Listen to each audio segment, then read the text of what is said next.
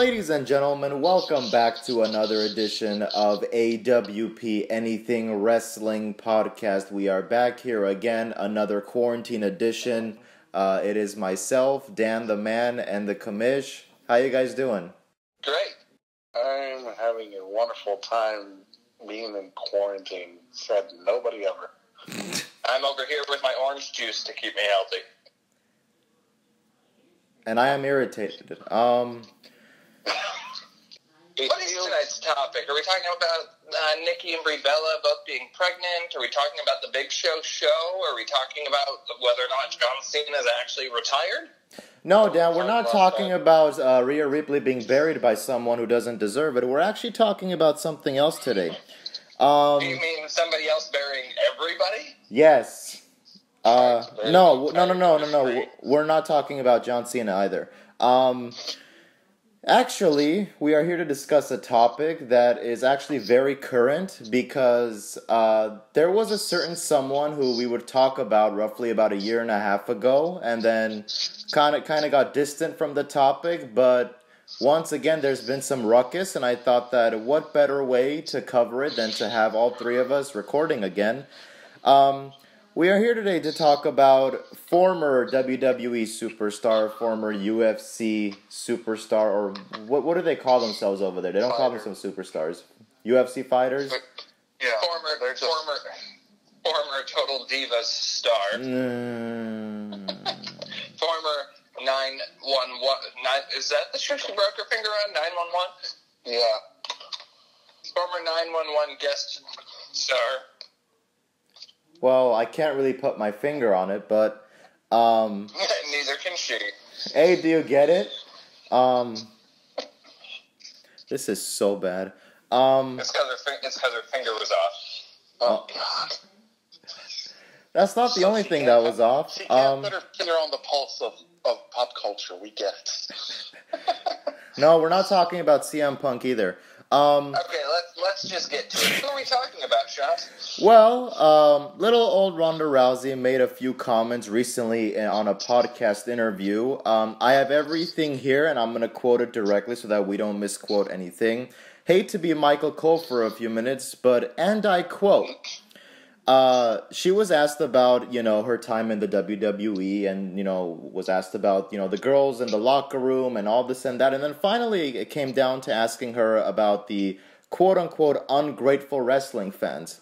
What am I doing it for? I'm not being able to spend my time and energy on my family, but instead spending my time and my energy on a bunch of effing ungrateful fans that don't even appreciate me. I love performing, I love the girls, I love being out there, but at the end of the day, I was just like, F these fans, dude. My family loves me, and they appreciate me, and all my energy to go into them. But after all this was said, naturally, much like us, this sparked a lot of fire under the WWE universe. And so, I think about a day later, she wrote, and I quote, "Anyone who is outraged by me calling pro wrestling fake fights for fans has never been in a real fight. While you all are tiptoeing around bruising some pro wrestlers' huge soft egos, no one is thinking about all the real fighters you're insulting when pretending pro wrestling is somehow on the same level of realism. Yes, I understand. Wrestling 300 days a year for years on end is incredibly tough on the body and a difficult profession. But do you know what would happen if you got in 300 real fights in a year? You would be dead." Now, these were her follow-up comments, and then naturally this sparked even more outrage, not only by the WWE Universe, but by some of the pro wrestlers in the back. Nia Jax had to say, and I quote, "I can't wait for Ronda to one day return to WWE. Even if WWE orders me to make Ronda look good in the ring, which is the only way for Ronda to look good in the ring with me, I'll risk my job to go down in history as the one from this biz that knocked her the F out." Lexi, my Lexi, that being Alexa Bliss, had to say, and I quote, "I was out for almost a year. Must have been quote-unquote fake." And very, very lastly, we have Lana, saying, and I quote, "I have no words for her audacity to save fake fighting. If it is fake, why can't At Real Page and TJ Wilson can't wrestle anymore? If it is fake, why couldn't Edge wrestle for 11 years? This is a contact sport where real things happen." So, guys, I personally want to get your opinion on this, and I don't want you to feel like you have to agree with me or, I have to hear my words out of your mouth. I honestly want to know, what do you guys put together from all of this? What do you guys think? Well, first of all, I mean, Lana's response was difficult to read, so she should probably work on her grammar, but that's not the point. That's not what we're here for.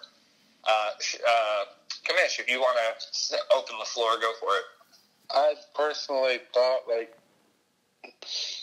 I think I first have to take fault into. I know Deshaun would have run into it, but I kind of sent it his way first because it struck a nerve to me the first thing she said. Then, reading what she said today in response to her own words, I was just like, dude, where do you get off? Coming out saying these things, and it's like, you're already a joke in MMA. You're already, seen as, this... There's a word for it. I wish I had the word, but, it's like no one you've lost respect in one sport.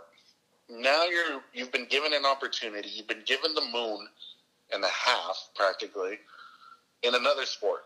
And there's people trying to defend it. Oh, it's just a plug.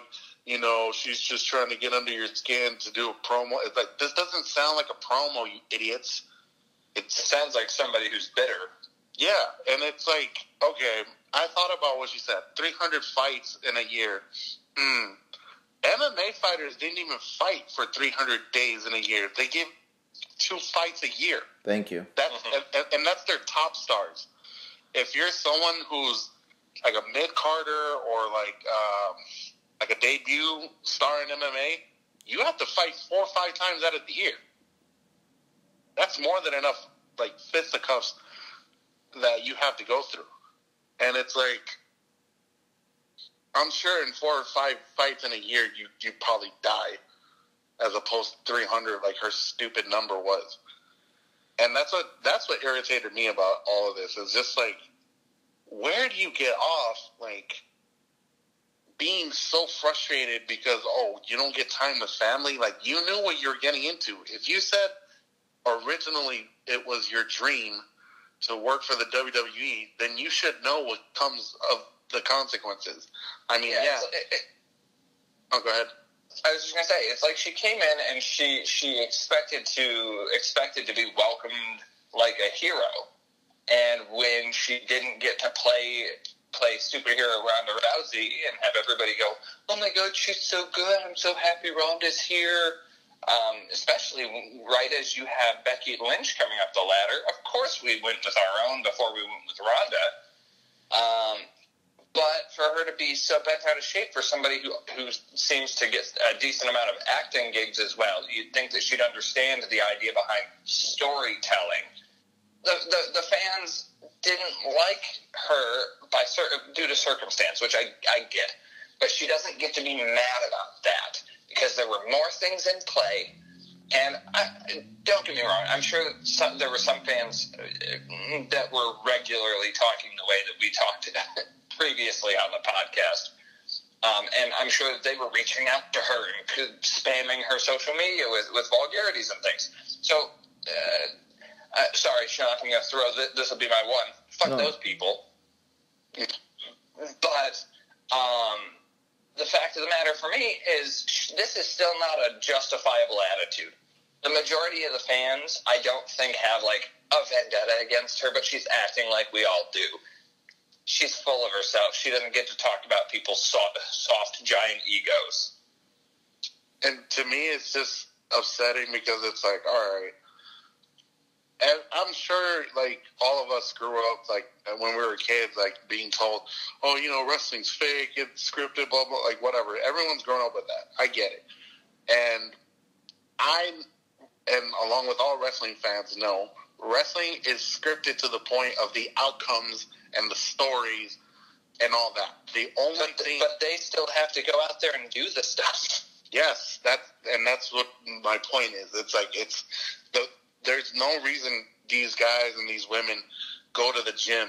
It's not like they're not working out and keeping, fit lifestyles to just have show muscle. No, wrestling is still a contact sport. Otherwise, anybody could do it. Yeah.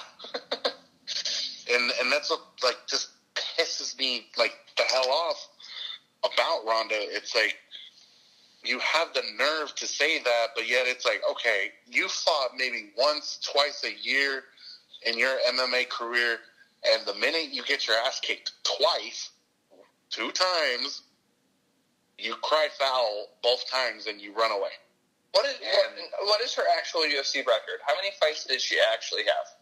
14 in total. Her record's 12-2. And it's like, okay, well, Triple H and Shawn Michaels, Bret Hart, you can name 1,000 superstars, and they've had a number of matches where it's just like, I think if they only wrestled 14 times in the span of their careers, I don't think they would really be saying half the shit they're saying. It's just, God. Sean, please say something, because the more I think about this, it's like I start getting annoyed. Let me chime in real quick with the time frame. Yeah, sure, go ahead. Started in March 2011. So she was only in UFC for 5 years. Oh my God! And to, like you said, her first year she had 4 fights between March and November. So that's the longest. 4. So that's the longest stretch of time where she was going, and then she had 2 a year up until 2015. Oh my God! So the fact that she, for God's sake, you've got people like The Undertaker who are, no offense, they're old, and they're still doing things like jumping over the top rope and landing on their backs. To downplay that by considering that sort of thing a fake fight is dickish. Go ahead, Sean. Honestly, the one thing that just kind of kept on going through my mind is the treatment that she received instantaneously when she walked in through the door. Instantaneous WrestleMania spot, instantaneous title, run. And it's like, I think what Nia Jax said, even though I know specifically you, Dan, you don't agree with everything that Nia Jax has done or said, but I think we can all agree that, what she said is basically the bulk of what we're talking about now. The fact that all these female wrestlers, right before going out, were told, hey, just make sure that you make her look good. Wasn't Alexa got hurt by her? Oh, did she? I'm pretty sure that's the point of her post, because she was on the show for a year, and I think it was because of her match with Ronda, if I'm not mistaken. Yeah, that's right. Ronda was the one that caused her to be on the show for a year. Yeah, there was a video attached, but because I was looking at a post that had taken a picture of the original post, I wasn't able to play the video. But I kind of stand by what I said. When you have people and I know, sorry, Commissioner, this might strike another nerve. When you have the Riot Squad, who, whether it was independently or as a tag team, would get taken out by her in less than 2 minutes. It's like you sort of bury all this talent, you get the red carpet treatment, you're, front and center of everything, and yet that's not good enough. You still find a reason to complain because the fans didn't give you that reaction that you were looking for. It's just, I forget who wrote it, but when they said, the audacity, literally it takes audacity to insult a sport where you're given so much. And especially, that was Lana. Yeah, that was Lana. And Dan, actually responded by, because I know that when WrestleMania 35 first happened, as weird as it sounded, I made a comparison to the Montreal Screwjob. And Triple H's words were kind of echoing through my mind in the sense of when he said, if Brett won't do business, we'll do business for him. Now, you kind of take that and you apply it to WrestleMania 35, where if Ronda doesn't want to do business, we'll do business for her. I believe you said something about, like, believing it a little more in that idea now, that maybe what they did with her towards the end of that match was almost the WrestleMania 35 screw job, if you will. Yeah, I affectionately called it, referred to it as her being screw jobbed. And what I was getting at with that is that maybe because what we'd heard was that she didn't want to tap to Becky. Yeah. She felt like that would make her look weak. But, we've seen that time and time again. That's your feel-good moment of WrestleMania. Yeah. And so maybe they caved and they were like, okay, well, here's the deal, Ronda. You go out there, you win. We'll give you your big hero moment. We'll have Becky get you with a roll up next week or something, and gave her like the lip service. And then they told Becky, just hold her shoulders. Like I don't necessarily take Becky for a person like that, but maybe she was just as irritated as the three women we've talked about so far. Yeah, I think Becky was very vocal in those interviews leading up to WrestleMania, where she said how Ronda was always complaining about how hectic the scheduling was and how, tough everything is. And it's like, well, okay, you want the red carpet treatment, you want the championships, you want the WrestleMania spotlight, but yet you want to pull a Brock Lesnar where you don't want to be traveling all the time. You don't want it to be hectic. And that's exactly where I always go back to, hey, it's not UFC, it's WWE, Yeah, and then she has the audacity to shit on the people who do that work schedule, and it's not cool. And also, yes, Alexa got dropped on her head during the Piper's Pit. Oh, okay. I mean, yeah, Kamish, go ahead. This is a couple things I wanted to throw in about all this. One, it's like you're expecting to come into the WWE thinking, oh, you're going to get the Brock Lesnar treatment. You can do your appearances a couple times. You'll get paid for them. You'll wrestle your matches, and that's it. It's like, no, you signed up for this, so you have to work with us. You work for us now.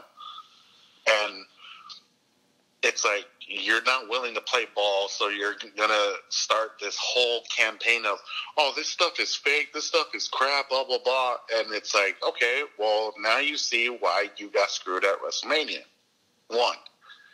Two, I'm kind of looking over her record and, like, the beginning of her career. Like, she had 2-3 months of separated time for her fights in, like, 2011. And then from 2012 to, like, 16, she would get like 6 to 7 months off because she was a champion at this point, right? So to me, it's like, okay, well, I get it. You have to train, you have to take care of your body, whatever, blah, blah, blah. But wrestlers don't get that. They perform not only for the shows that we watch, but they perform for the shows that are live to audiences of, well, not right now, but around the world. Constantly. So for you to say you're saying that it's all fake, it's like, are you fucking kidding me? And that's going to be my one. And then the other thing, it's like, okay, I kind of read this thing where, you know how we're kind of upset how Becky has won both WrestleMania moments, like within these last 2 years? Like it's a controversial pinfall. Yeah. Mm-hmm. Well, someone tried to defend it that this was Becky's way of insulting, like Ronda and Shayna, because they're MMA cage fighters originally, and in a way, Becky was disgracing them by pinning them in such a weird and unprecedented way that it's like it's a slap to the face of them, because it's like you're gonna treat the WWE like this. Well, we're going to treat you like this. Which I don't think is fair to Shayna. I mean, Yeah. Shayna shows up and she works. And that's my thing. I don't think with Shayna, I think for Shayna, they're doing it as a storyline. For Ronda, it's like, okay, well, she's not going to play ball. We'll make her play ball. Yeah, I still think that even from a storyline standpoint, it makes her look bad for no reason. I would think so too.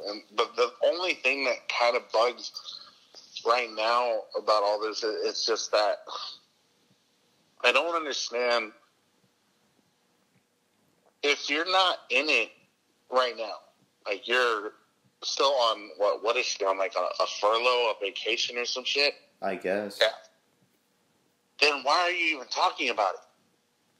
Because you're asked about it, and it's like you can't avoid the question. You can't do what you've constantly done throughout your freaking career, where it's like, oh, I don't want to answer that, or just walk away. She's notorious for having bad interviews or saying the wrong things at the wrong time. And this is the one time she decides to open her mouth like an idiot. And the funny thing is, like, I had a conversation with my girlfriend about all this. The first thing out of my girlfriend's mouth is like, if she's that bitter, why is she still there? Why hasn't Stephanie fired her? Yeah. Now, on the flip side, what I'll say, and I think that it's a bad business decision, at least to approach it this way. Maybe she's queuing up to return. I know leading up to WrestleMania, we talked about the prospect of Ronda making her return right around this time. But, like, if the goal here is to now build her up to be the super heel, to then come back and then we hate her the whole time, I get that. But this is the way they're going about this. These specific interviews are leaving a sour taste in people's mouths where we don't really want to see her back. Like, even if she's going to come back, she's not going to get her ass kicked immediately.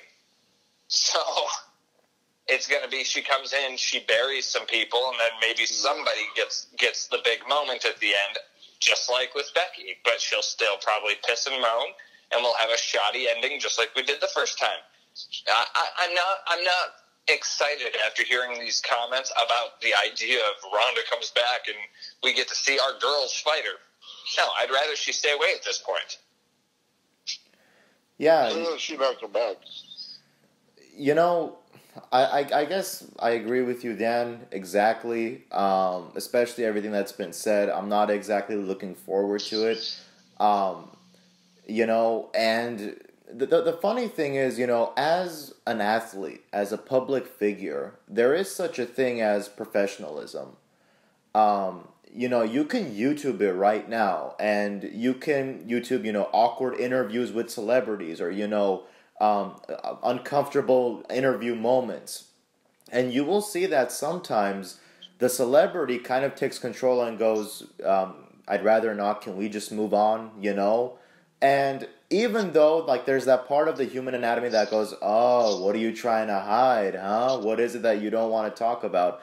There's also a part of me that's like, you know what? Props. Like, that's professionalism. You know, if it's kind of goes back to that old expression, if you don't have anything good to say, don't say anything at all. And I gotta be honest, like, it kind of put something in a perspective for me. You know, all this time we've talked about the John Cenas of the world and the Roman Reigns of the world. And I gotta be honest with you, like, it takes a lot for you to get booed out of the building for years and to still be like, you know what, everybody's entitled to their own opinion, it is what it is, and to not let it get to you.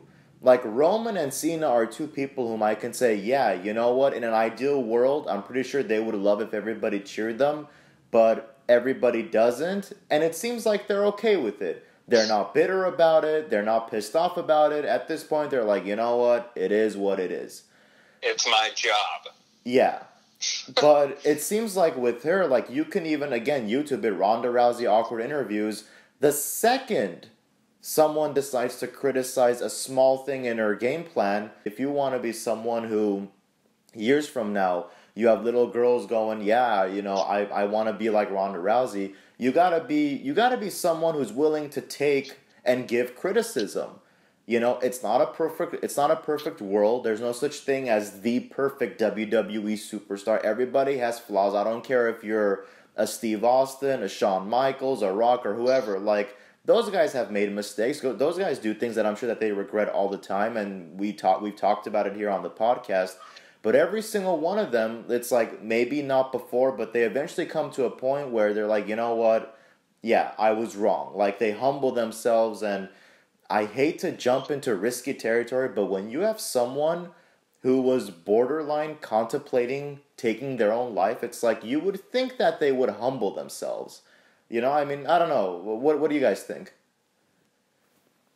No, I agree. Like, this is the girl who she's attacking people's egos, the delicateness of their egos, except for the fact that she lost 2 fights. And that destroyed her world. Well, I'm just saying, you'd think she'd have more compassion for for people then. I don't know how much of a destructive world she was in at her final loss, but to have a comfortable $3 million cushion to fall on, I don't know. Should you really feel that destroyed? Well, again, money is one thing, but when you get built up as, oh, no one can defeat you, oh, no one can stop her, there is such a thing, and you see it all the time in documentaries where the thing that you get described as, the hype that you put out, you get sucked into. A lot of times, we hear it where a lot of people say, you know what, so-and-so had a great gimmick, but eventually they started living their gimmick. It got to their heads. They weren't able to control it, And I think that, not that in UFC you have a gimmick that you're slapped with, but I think so many times of possibly Dana White and all these other people going, oh, you're unbeatable. No, you're going to be undefeated. You're great. Just go out there and just kick that person's ass. The first time when that doesn't become the scenario, it's like, what the hell happened here? She, I think, was never taught to lose, to accept that. She was never taught to be humble either. Yeah, I mean, that's my point, is that there comes to a point where you go, you know what, I have the success, I have all this and that, but you got to stay humble, because if you don't, it gets to you, it screws with you, and eventually it leads to, well, what we just talked about, people contemplating their lives, feeling like they're not who they used to be, or feeling like half of who they used to be, questioning their morals, questioning, who they are and where they are in the universe. It's a very dark path to go down. And I feel like that's essentially what's happened with her, is that she needs to win. That's her philosophy. I can't lose. I'm incapable of losing, and I will not do business that way. And it's like, yeah, but it's not UFC, it's it's sports entertainment. Exactly, and I don't know. Today I thought of, the analogy where it says, you bite the hand that feeds you. I truly believe that WWE fed Ronda Rousey very well. And then the one moment where they asked her, hey, can you do the favors at WrestleMania 35? She decided to bite the hand that had been feeding her for a year at that point. Which honestly is not fair, because you have people like Steve Austin, who are the biggest hit in the company. In his last match, he goes, yeah, I'm going to lay down for The Rock. You have people like Undertaker, who have a 21-0 streak, and they go, you know what, I want to give back. I'll give Brock my streak. You have so many people like Shawn Michaels, who has been told, you're the greatest performer. He loses at Mania in his final match. Ric Flair, who lost to Shawn Michaels. It's been said, that in the business, you always want to give back. The business that has given to you, you always want to give back. But it seems like Ronda Rousey didn't get that memo. Why? Because, I was a success in UFC, so I'm entitled, right? I just need, whatever comes my way, I'm going to take. It's just... It's not fair. I'm sorry to interrupt. Go ahead. What bugs me about it, it's like, I agree with that. Like, you were given the world for an entire year, and you all you had to do was just one simple thing. And I'm sure they would have been okay with, like, all right, you did this for us. If you want time with your family, we'll pay it back to you. You know, if you want time to, like, you know, get your career together or whatever you want to do, go ahead, sure. All you had to do was one favor. But it just sucks that it's just like, why can't you do this one thing? Like, I'm sure Dana White asked her, at least all, you know, don't kill my other competitors. But then again, half her matches, or if not all her matches, were like less than a minute. Yeah. In UFC standards. She's a talented fighter. I'm not going to take anything away from her, but that doesn't give her the right to be a dick. Thank you. Exactly. And that's what sucks. It's like, you're being this, like, dick. Like, why? Yeah, and that was your cue. Why? Are you a dick? Yeah, I mean, I don't know. Like, it's one of those things where it doesn't make sense to me. You know, you hear it all the time, you know, and they tell you it's not for everybody. This sport, if you will, if we can call it that, wrestling, WWE. That's a good sport. No, you can call it that. Well, I mean, you know, Ronda thinks differently, but, you know, I would give speech papers about this in front of a classroom, stating that, no, this is a sport, because these guys, they train, they're on the road, they bust It's physically intensive, it's physically painful. Yeah, but again, it seems like the preconceived notion is, oh, but they land on a cushion. It's good. It's all good. And it's like, no, bro. Like, it's not that soft. Like, we've seen Gargano and Ciampa expose the ring. That's not a gimmick. That's literally what it is. It's all those planks, or not planks, it's those wooden planks, cushioned, you know. It's like, what is it, like a 3-inch cushion? And that's it. Something like that. And that's it. I mean, if you've seen the Performance Center rings, they have so much more plush to them than these rings do. Yeah. And that's because those are for training. And then you get to the big dance, and you're gonna hurt. You hear the stories of the first time I took a bump, it ripped the air out of my lungs. So let's ease up on the fake talk. Yeah, and imagine, like, you're doing this, like she said, 300 nights out of the year. That's why people develop painkiller addictions. And I think that's what's kind of pissing me off the most is, you know, this whole thing. It destroys people's lives. Yeah, but it seems like to her she takes that lightly. Like, no, this is fake. Like, anybody could do this. 300 fake fights a year, why not? And it's like, you don't. I'm running out of words, honestly. Like, words are failing me because it's like, I'm trying to contain myself, but it just, there is obviously a understanding gap in her mind when it comes to wrestling. And I know I've never been in a wrestling ring. I've never, wrestled for the WWE, but I have been an advocate of telling everyone that F word that everybody wants to throw around, that it's fake. Yeah, let's see you take a bump and then we'll talk. Well, I mean, okay. I mean, none of us have actually been in an actual wrestling ring, but we've all, like, with our friends in our lifetime when we were younger, like, oh yeah, let's wrestle. Let's do WWE stuff. Let's do like Sweet Chin Music or Stones Cold Stunners or Rock Bottoms, and we do it like on bed mattresses, like on baseball fields or whatever, like wherever we can. And even like just trying to emulate it, that shit would hurt. Yes, absolutely. Let me chime in with this from the woman who thinks that 300 nights of fake fights is fluff, because according to ProFightDB.com, she has a total of 33 WWE matches. Oh, Jesus. Are you serious? That's what it says. It says 33 matches, 11 pay-per-views.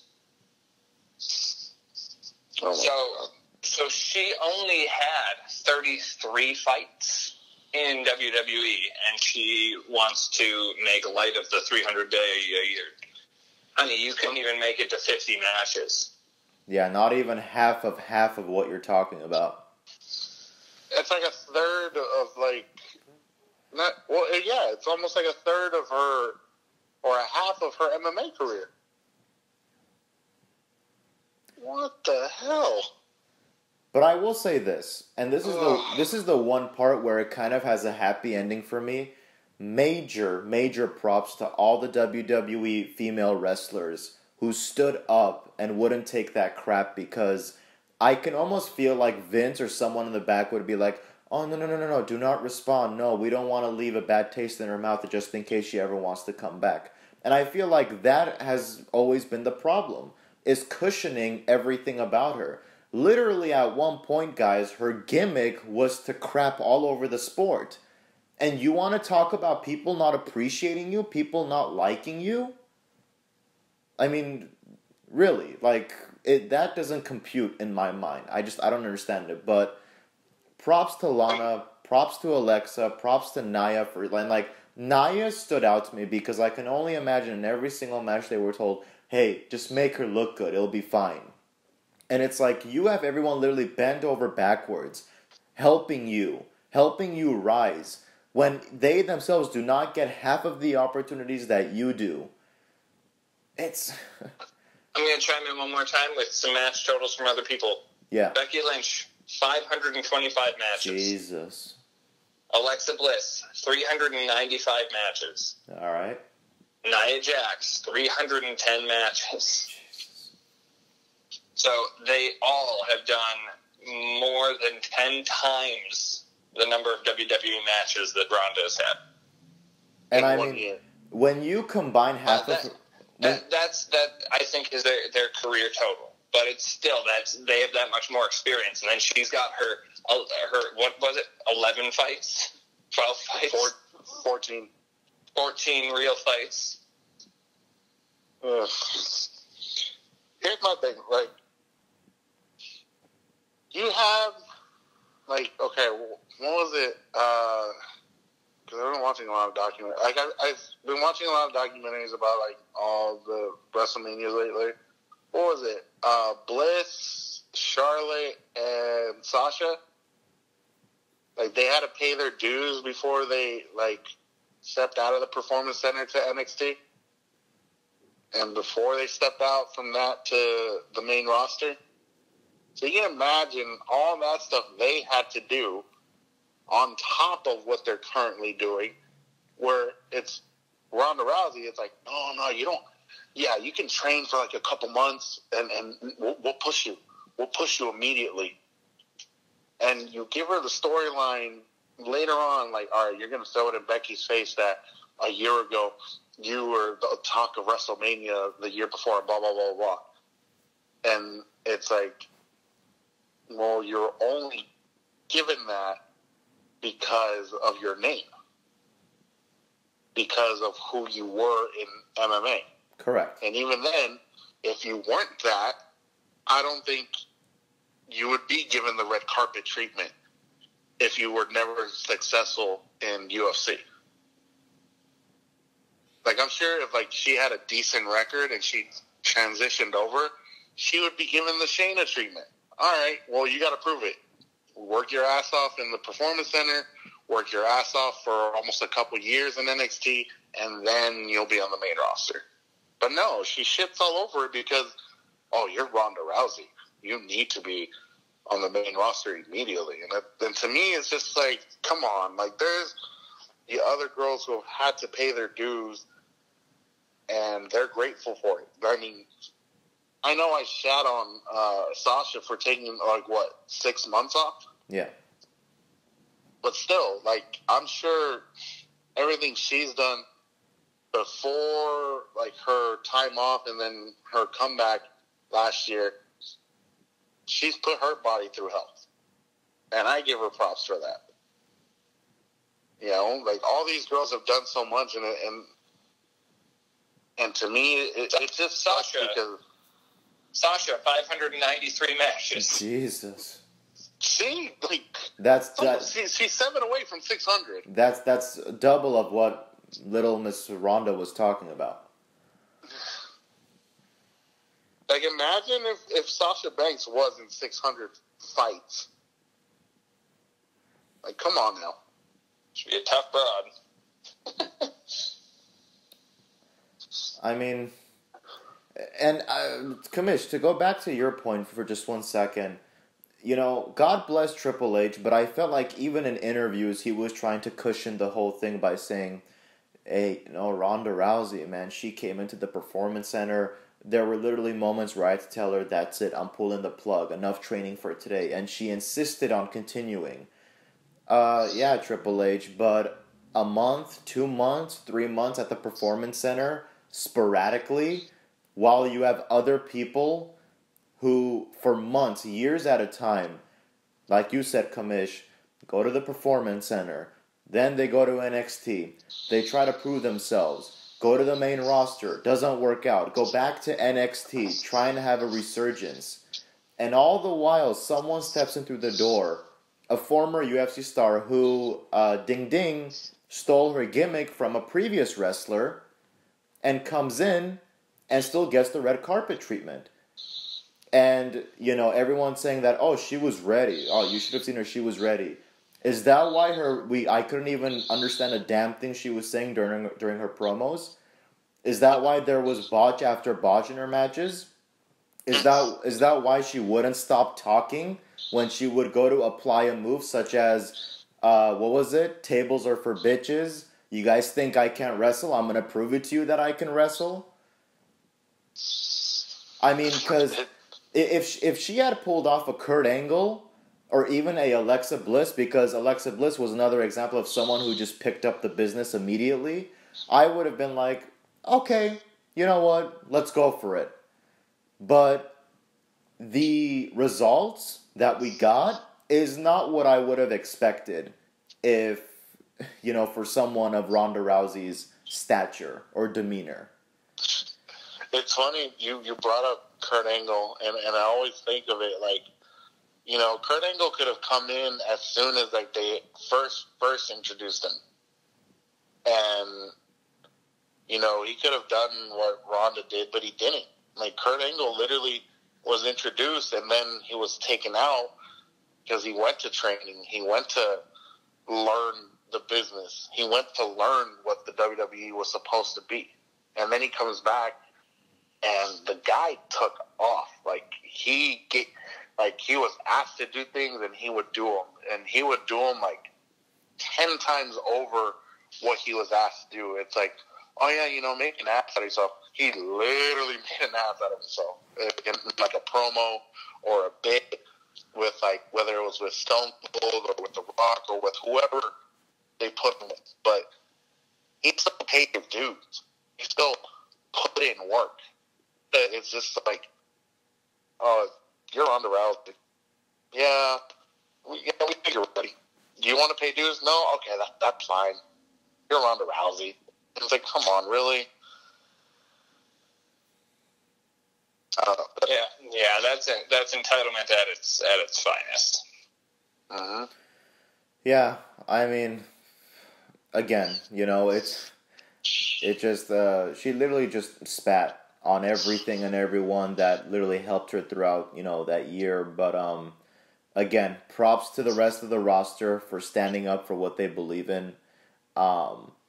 And not to say that, you know, those girls aren't tough. I don't care if you are a successful UFC fighter. I guarantee you, those female wrestlers who you claim put on 300 fake fights a year, I'm pretty sure someone in that roster can take you on. But do you think, like, there's the speculation that, like, because Shayna was the only one that defended her, like, okay, do you think, like, if they asked Shayna, like, oh, well, what if you had to wrestle her? Would you do what she wanted? Would you put her over? Like, how do you think that would work out? Yeah, I think back to I think there was a moment where I think Sonya Deville laughed at something about Ronda Rousey, and apparently she took exception to that, like, oh, who are you to criticize me or this and that, just because Sonya Deville, for those of you who don't know, does also have an MMA background. But again, it goes back to what we said before. The second when someone decides to say, hey, you know what, this thing that you do here, maybe not the best in the world, she takes exception to that. Like, no, you're supposed to praise her all the time. Everything she does is correct. She can't be flawed. Which is, I think, what's most frustrating, if you ask me. I agree. Sam. Well, it's been a very touchy subject, but do you guys have anything else that you would like to get off your chest? Dan? No, I'm good. I'm good. I mean, I think that this is more than enough, like, I don't want to say shine that we've given her, but like I think that this is enough attention that she deserves at this point, because honestly, you're taking something that a lot of people in this world like and just spitting on it, and it's like, okay, well, we don't need you to come back. If you're that bitter, you have money, you have everything you want, go have your family. Yeah. We don't need you. Bye-bye. I'm going to wrap it up with one thing that I saw recently. Kamish, I know you saw this. Dan, have you had a chance to watch the Ruthless Aggression series on the network? No. Okay. There is an episode specifically dedicated to Brock Lesnar on his first run. And Bruce Pritchard comes out with the fact and says, Brock, when he became champion, didn't realize how much, traveling had to be done, how much of a scheduling had to be done. And Brock tried, to stay in there and to. But he tried to hang. He tried to hang with that schedule. But then he finally came to a point where he realized, you know what? I can't do this. This is not for me. And like a man, and for this I respect Brock, like a man, he went to Bruce and said, I'm your champion, but I want out. I can't handle this. Do with me whatever you will, but I want out. And I think about that and I'm like, you know what? Props to the guy. Not only is it being honest about, hey, you know what? This is not for me. But also he's saying, do whatever you want. Put me in whatever story you want. And that's what led to the Goldberg match at WrestleMania 20. So what I'm trying to say is, there are people whom Brock at that time had only been in the business for 2 years. Even he understood, you know what? If it's not for me, I need to get out. I need to, do something else. Whether it was football or, wink wink UFC. Brock did what Brock needed to do. So to Ronda Rousey, I'd say take a few notes. If it's not what you wanted to do, you don't have to stay. There you go, guys. Let us know what you guys think in the comment section below. Do you agree with us? Do you disagree with us? Do you think that what Ronda wrote, was necessary? Was it not necessary? Do you have your own nickname for Ronda Rousey? So, there you go, guys. Another episode done and dusted. On behalf of Dan the Man, the Commission, myself, once again, we hope that everybody is staying home and staying safe. And we will see you all next time.